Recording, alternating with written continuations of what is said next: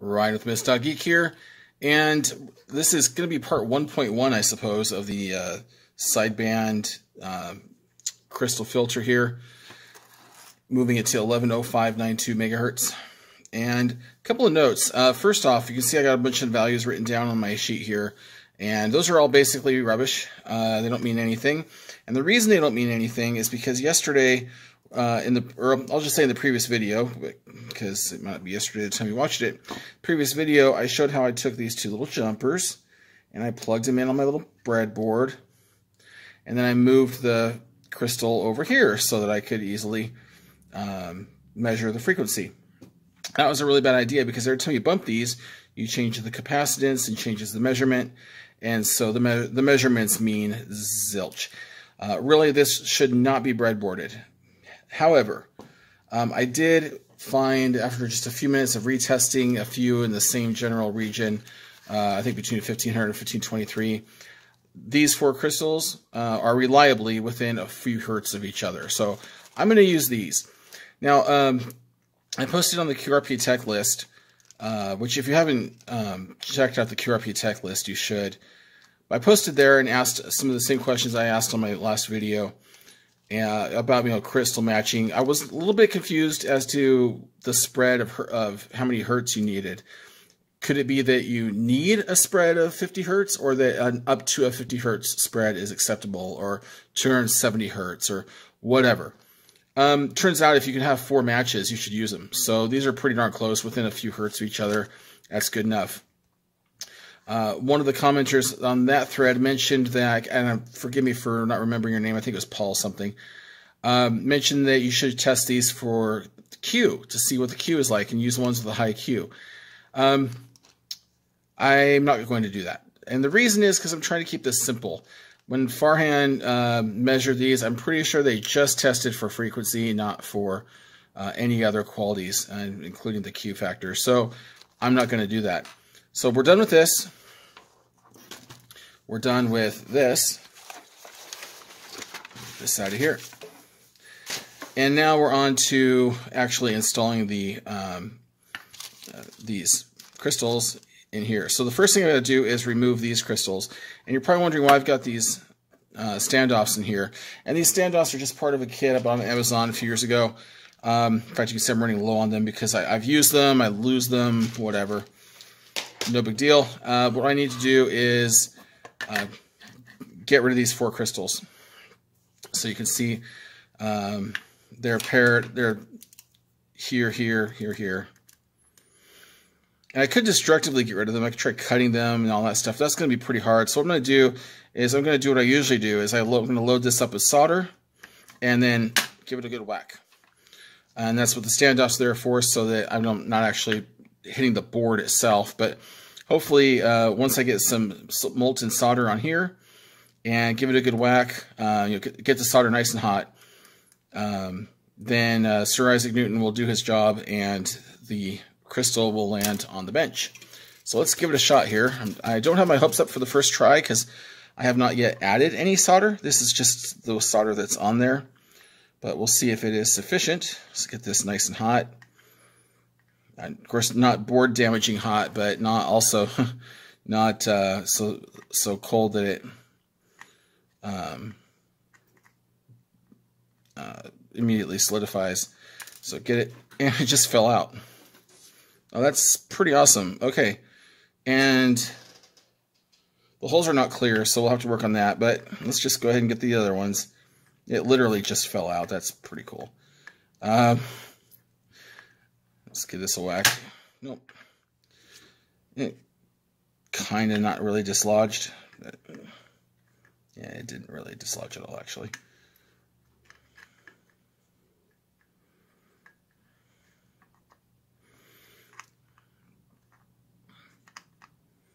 All right, so rather than have you watch me fight this, I'm just going to work on this. Although you know what? Let's fight this together. With 2 of us on the case, we'll be unstoppable.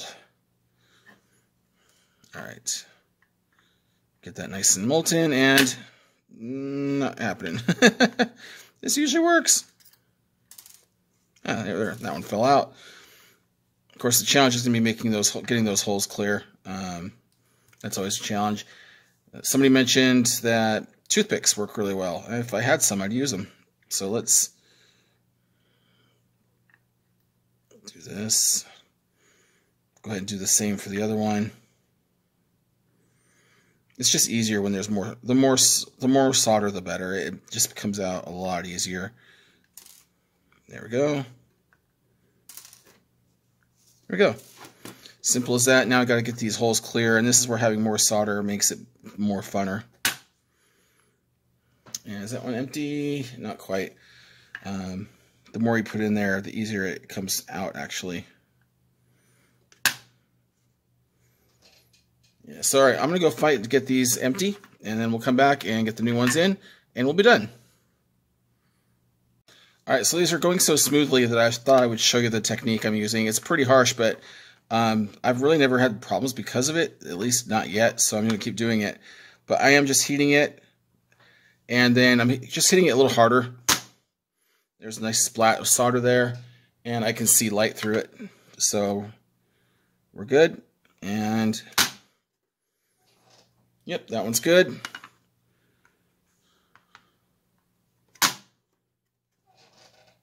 And it's good.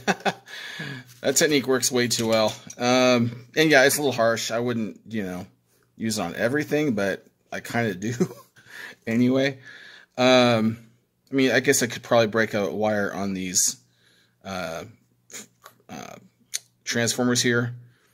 So I'll just give them an inspection, make sure that nothing's broken, but it should be fine. There's nothing really all that sensitive on here.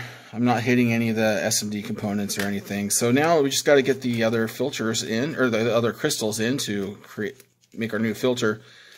And to do that, I've got these 4 in a bag here. The only way to fly when organizing small parts. And I'm just going to try to make them pretty and put them all the same direction. And so this one says 110592.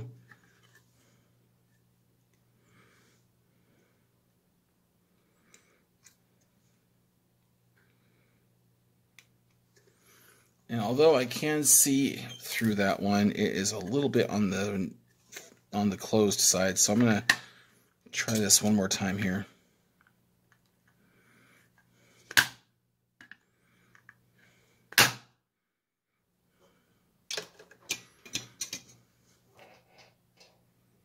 There.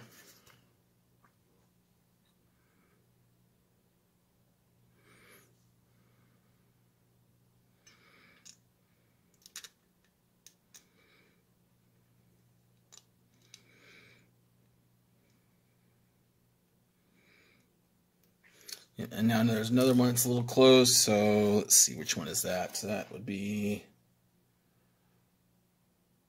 they all look fairly open. Let's try it from the back side just to, just so I can identify it without my mind doing a backflip when I flip it over. This one is not, the other side of it's a little iffy. There we go. Okay, so that one, it was just a little bit iffy. We'll try to get it right here. There we go. All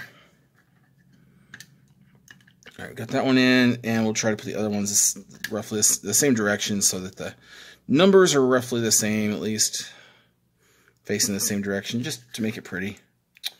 I'll notice it later if I don't.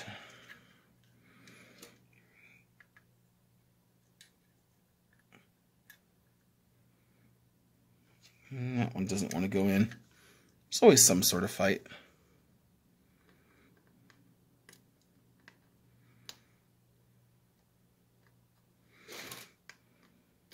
There we go.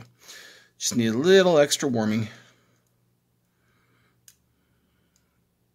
to push through the little bit that was there.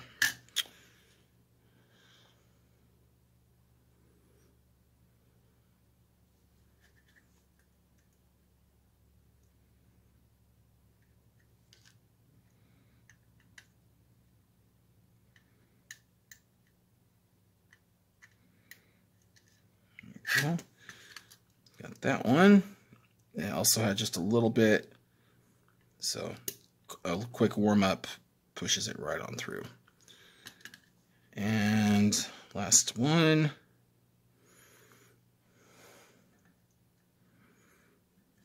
And that one went straight in. So we'll just give those a quick splay those out to hold them in place. And then it's time to solder. So I'll pull some new, well, we'll just use the rest of this up, I suppose.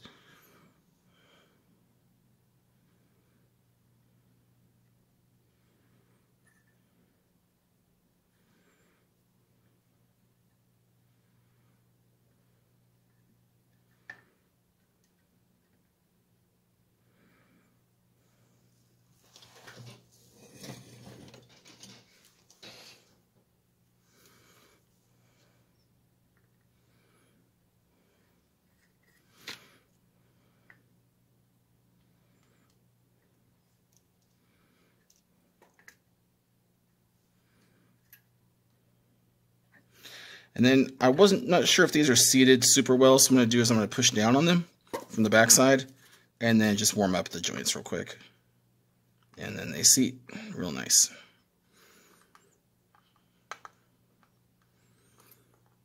There. And yeah, now they're flush with the board. And the last thing to do, flush cutters.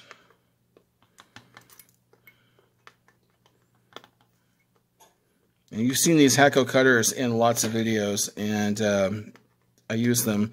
I've had them for like, I don't know, 3 years, I think. And last year I busted one of the blades. And so I went to my angle, or my bench grinder, and I just ground down the blades to match and kept using them.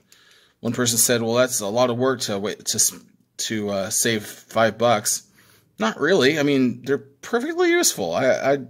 To me, it was more work to go over to Amazon and order another set. All right, well, that's it. The sideband filter is now wobblier than it was, or at least it's not as straight as looking as it was, but honestly, who cares? And I do just a little bit, frankly, but oh well. I'll have to live with it. It's now moved to 11052. So the next step is going to be putting a, well, one of these, 4-to-1 transformer, here, or somewhere right in here, because this bidirectional amplifier, well, these amplifiers are 170 ohm amplifiers, and I need them to present themselves as 50 ohm amplifiers. 170 divided by 4 is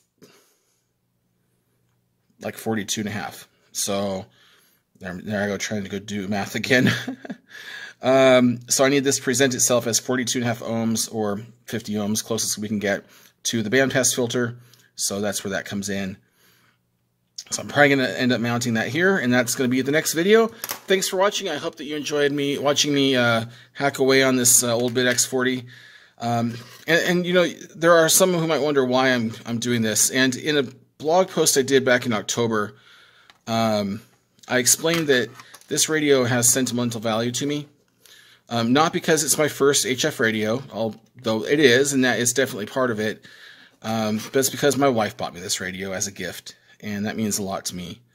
And so I want to honor her by, in my own way, by making this radio work again. So anyway, thanks for watching, and I'll see you in the next video. 73.